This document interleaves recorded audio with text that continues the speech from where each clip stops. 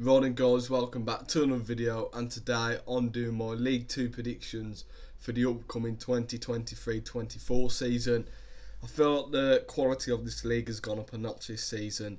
You know, some of the teams the teams that got promoted, Wrexham and Notts County, got a lot of money behind them, a lot of quality. And even the teams that have stayed in the league have added a lot of quality. I feel like I'd say League 2 is as strong as League 1 this season in terms of quality. So yeah, it's really tough one to predict, and yeah, everyone will have a different 1 to 24. So it'd be good to hear your predictions in the comments, and yeah, let's get into the predictions. So we're going from 24th up to 1st. So starting in 24th, I'm going to put Crawley Town. I think everyone's got this around the same place, and it's no surprise really. Crawley are in a bit of a mess off the pitch really. The structure of the club, selling a lot of the better players. Ashley Nadesan, who scored a few goals from last season, gone to League 2 rival Gillingham. Obviously Aaron Moido, Taste John Moid, size Warsaw, Jack Poland in the midfield too, he's gone to Crewe. So they're losing a lot of the better players, and the mood around the club at the moment seems a little bit toxic with the fans and the owners. And yeah, that club's run at the moment is shocking really, and hope Crawley, for the fans, get that sorted out, because they deserve a lot better. But I can't see them staying up this season. I think they're going to really struggle, and I think they're going to go into the get relegated to the National League. In 23rd, I've got Newport County, and I think the South Wales side are going to struggle next season. I think they've lost a few key players like Priestley Farquharson and Mickey Demetriou. I think they're two key defenders from last season, and they've lost them. They haven't really replaced them too. I think Jameson's coming from Tranmere. I think that's an average signing. Doesn't really match the quality that they used to have. And at the moment, the pre-season results tell it at the moment. I know you shouldn't read into pre-season too much, but there's got to be a little bit of momentum, and they haven't really got on good in pre-season. They've picked up a few poor results, and I think that's going to lead into this season. I think they're going to have a negative season. I think it could end up in relegation for the Exiles. In 22nd, and just avoiding relegation, I've got recently relegated from League 1, Morecambe. I think they've lost a lot of players. They've had to build a new squad really. They've lost some key players, the likes of Connor Ripley, Carl Stockton up front. I think that's a massive loss for them. To replace his goals that he scored for Morecambe will be a big loss. And also, I just think the players have brought in have been very bang average, the likes of Jan Songo. He's brought Derek Adams. He likes to bring in players that he knows and relies on. I think he probably needed a fresh start. It didn't work at Morecambe last season. Obviously, they got relegated, and I just think there's a lot of better sides in this league. So I've had to put them down into 22nd. In 21st, I've got another recently relegated side. I've got Accrington Stanley. I think they're going to be down there, definitely in the bottom half this season. But with a good manager like John Coleman, they'll definitely be safe this season. He's a great manager. He's done brilliant work at Accrington Stanley. But with the other squads this season adding quality, I feel like they've been left a little bit behind this season. They've lost some key players, the likes of Harvey Rogers and Michael Nottingham moving on from Accrington Stanley, and haven't really added much quality. They're relying on a lot of loans. They've got quite a low budget. Doesn't mean nothing in this league, to be fair. We've seen a few sides go up, the likes of Stevenage, haven't got the biggest budget, but they haven't really added quality on paper. But it could work out for them, but at the moment I've got them in 21st. In 20th, I've got Sutton United, and I think this season they might drop off a little bit. They've had two good seasons in League 2. Obviously last season they just finished below mid-table, which was a good finish for them. I think overall in the transfer window, they've had a decent transfer window. They've lost some key players, the likes of Alistair Smith, Will Randall, Armo Bogle. But they've added some decent players, the likes of Harry Smith up front. They've also brought in Omari Patrick from Carlisle. So they've brought some decent players, but I just feel like they might get a little bit caught out this season. I think a lot of teams might discover how to play, and I think they're going to finish in the 20th at the moment. In 19th place, I've got Harrogate Town. I think Harrogate, Simon Weaver, he's the longest serving manager in this league. Another manager that's done a superb job. But yeah, 19th, I think Harrogate would probably be happy with that if the fans would probably take that now. I think that Harrogate as a club would be happy with that too. That mean they stayed up really. I think that's their ultimate goal this season. They haven't got the biggest budget in the league, but to stay up, I think they'd take that. They've got some good players. I like Luke Armstrong up front. I think he's a handful and he's quite an underrated striker in this league. James Daly on the wing, I think that's a really good addition. Odo from Rochdale, another good addition. McDonald at the back. So they've made some solid additions, but 19th, I can't see him at the moment finishing any higher than that. In 18th place, I've got Crewe Alexandra. I think it's going to be a below par season for the Railwaymen. I think they've brought in some alright signings. I think Mickey Demetrio at the back, that adds experience. But they've also lost Dan Adji, which is a massive departure for him. He's moved up a league, joining recently promoted Leyton Orient into League One. That's taking, I think he scored 16 goals for Crewe last season, so taking a lot of goals out the side. But with Baker Richardson coming back and Chris Long, I think that could be more than enough to be safe. And they could, don't get me wrong, like this prediction could be a lot higher. There's still plenty of time left in the window to sign some more players. So at the moment I've got Crewe in 18th. 17th place I've got AFC Wimbledon. I think they've been probably the busiest in terms of activity in the transfer window so far. They've made some decent signings. I think Ben Reeves in the midfield, solid addition for the midfield. Alex Bass in between his sticks, good League Two goalkeeper on loan from Sunderland. And they've also got some current good players, the likes of Ali Al Hamadi, Jack Curry at left back. But the problem I think for Wimbledon, I think the manager, Johnny Jackson, I don't think he's good enough to take Wimbledon to close to the the playoff hunt. They ended the season quite poorly, finishing below Walsall in the end. I think they ended up finishing 21st, 22nd in the league. So I think Wimbledon, they'll improve a little bit on last season, but probably not good enough for the club in terms of their aims. And I'm predicting them to finish 17th. In 16th place, I've got recently relegated Forest Green Rovers. I just can't see him challenging for that top half at the moment. I think they've brought in a new manager, David Horseman. I don't know too much about him, so I can't comment on that appointment. But I just don't think the club seems the same since Rob Edwards departed them to join Watford at the time. I just don't seem the same. I think they've made some couple of good signings, the likes of Matty Taylor up front. I think that's a real solid striking option for him. They've also brought in Ryan Innes at the back, big centre back for a League Two level. So 16th, I can't see him finishing any higher than that at the moment. On the 15th place, I've got Swindon Town. I think Michael Flynn's men have only signed 3 signings this summer so far. Obviously Liam Kinsella, Dan Kemp and Mahoney joining the Robins. And at the moment, I think they're gonna, not gonna be pushing for that playoff hunt at the moment. I think they've got some good attacking options. Obviously got the experience of Charlie Austin up front. Obviously I think Dan Kemp is a real good signing on loan. I don't know what MK Dons are doing there, but at the moment I think they need a few more defensive signings. I think the defence is looking very weak, and the way Michael Flynn wants to play, he likes to play defensively. He likes his side to be solid defensively first before they go and attack. I think that's not going to work at the moment, but Michael Flynn, he's a solid League Two manager. And eventually I think he'll get Swindon playing, but at the moment I've got Swindon Town to finish 15th. In 14th place I've got Tranmere Rovers. They've made some good signings as well in this summer transfer window so far. Christian Dennis from Carlisle, he's probably their headline signing. He's bagged a lot of goals for the Cumbrians last season as they got promoted. And he'll add them goals to Tranmere. They've also got some decent little players attackingly. They've also got Josh Hawkes, Kieran Morris. But I think the fullbacks, losing both fullbacks, Ethan Bristow and Josh Cogley, I think they're 2 big losses for Tranmere. And, there's question marks over the manager as well. I know Walsall have gone for a similar approach, but Ian Dawes, I think it's a questionable appointment, but one that could pay off if he's given time. But Tranmere willing to give him the time. They'll be looking to push for promotion, playoffs this season for sure for that. And 14th, I don't think Tranmere fans will be happy with that.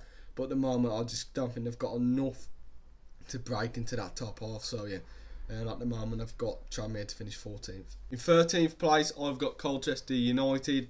Yeah, I think Ben Garner will do a good job at Colchester. Obviously, he got appointed towards the end of last season. He did keep him up, and yeah, I think he'll do a good job and push him on this season. Obviously, Colchester fans will be expecting for a better season.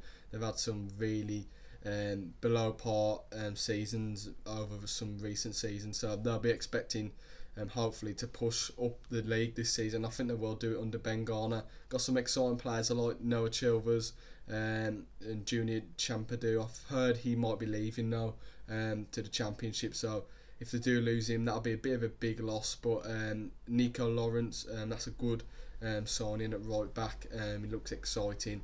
And yeah, they've got some good players, good experience in there. They've got a bit of a balance. Connor Hall at the back, good centre back, and that was a good signing in January. Matt Jay, if you get him scoring like he did at Exeter, that is a good player there. So yeah, Colchester in 13th. In 12th, I've got Barrow, and I think this would be a good finish for Barrow. Obviously, they'd probably like to push on from last season's 9th place finish in League 2, and they're probably capable of it. Who knows? You know, League 2 is a very unpredictable league, and you know these predictions are very hard to make. So yeah, I probably won't get anywhere near any of these, but this is what I think at the moment. But you know, Barrow brought some good players in. I like David Worrell, Jamie Proctor, two experienced players, so they're really good additions. You know, they've kept so far.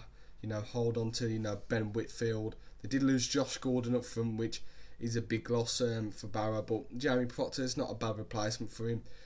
But yeah, mid-table for Barrow, I think that's not a bad finish.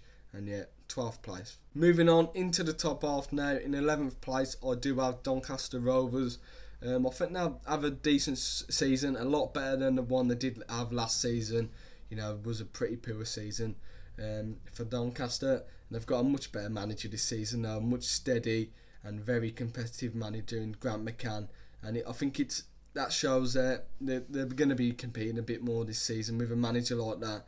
You know, he did brilliant things with them in League 1, so I think he should be able to replicate it in League 2. You know, I think 11th place will be a solid finish for him this season. Yeah, back competing in that playoff hunt. I think Joe Ironside up front, that's a brilliant addition. But overall, yeah, Doncaster, they've still got some doing, I think, in the transfer window. I need to sign a couple more signings, but yeah, 11th place, I've got Doncaster Rovers. Into 10th place, I do have my side Walsall. I think we're going to have a good season. Again, similar to Doncaster, much better one than we did have last season. I think we're going to be breaking into that top half, hopefully. I think the signings we've made have been positive. Obviously, the big one, Danny Johnson coming back this season on a permanent was massive for us. He's going to be our vocal point, hopefully, going to be our striker that scores 20 goals and push us up that league. We've made some other solid additions though. Chris Hussey, Priestley Ferguson, Ryan Stirk, Freddie Draper looks like a quality player. And yeah, I've been impressed with our business so far this summer. I think we're only one or two more from completing the squad, which is always good when we're rushing around in the last week or so of the transfer window. And I think Matt Sadler, even though I was underwhelmed when he was appointed, I think it's going to be a good appointment for Walsall. It's going to be a different appointment, different ones we've had from previous seasons, which I think will work in Walsall's favour. He knows the club inside out. He knows the players that were here last season, and hopefully from the style we've been playing in pre-season, he can replicate it into the competitive season and we have a decent season, hopefully pushing for them playoffs. But I would take 10th place, you know, lay down the foundations going into the long term really. In 9th place, this might come with a surprise, but I do have Bradford City. You know, Bradford, a massive club for this league, and you know, ones that are always going to be favourite for promotion, but I have got them missing out on the playoffs. Obviously they've got Andy Cook up front, who was the top goal scorer in the league last season, and no doubt about it, he'll be firing in 20 goals this season. But I just don't have that feel with Bradford this season. I think they might narrowly miss out. Like I said earlier in the video, there has been some real quality sides added into this league, and they've brought in real quality players, and ultimately they've brought more money into this league. And Some of the signings they've made have been good. Like Alex Patterson from Harrogate in the midfield. That's a real good signing. But some of the players they've brought in been quite average for Bradford standard, in my opinion.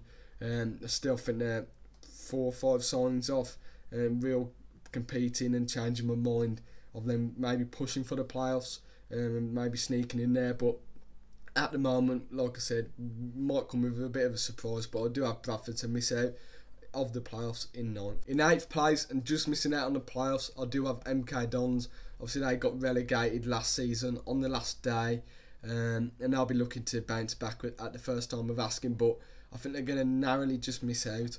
I think they've got quality in that squad. They've lost a few players, quality players, but they have added a few good players, the likes of Cameron Norman, who's a good right back in this league, Craig McGivery, which I thought was a great signing for them. They've also appointed Graham Alexander as their new manager, and yeah, he's a good manager for this league.